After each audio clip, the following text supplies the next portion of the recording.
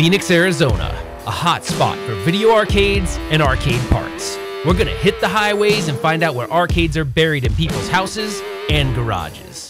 What most people see as junk, we see as dollar signs. We'll buy anything if we think we can save it or sell it to someone looking for that lost arcade treasure. Everything we find holds a unique place in arcade history.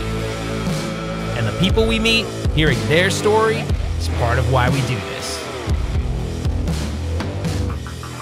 We make money telling the history of arcades. One pick at a time.